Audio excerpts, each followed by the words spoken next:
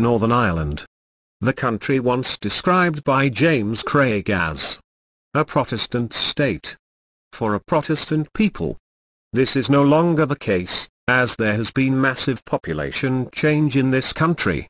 This is a map of the religious demographics in Northern Ireland in 1991. Here is the country 20 years later in 2011.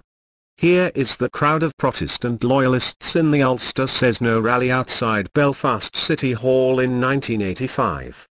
Here is loyalist flag protesters in 2013. So the question is, what happened to the Protestant majority?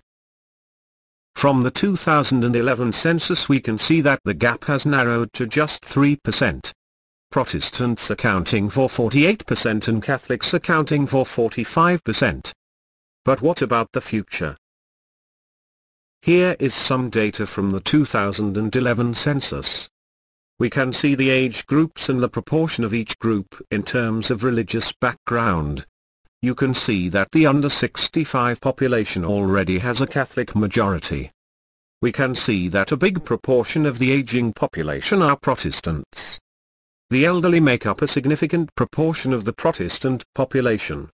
As time moves on, so too will the population, and by 2031 it is predicted that this will be the population.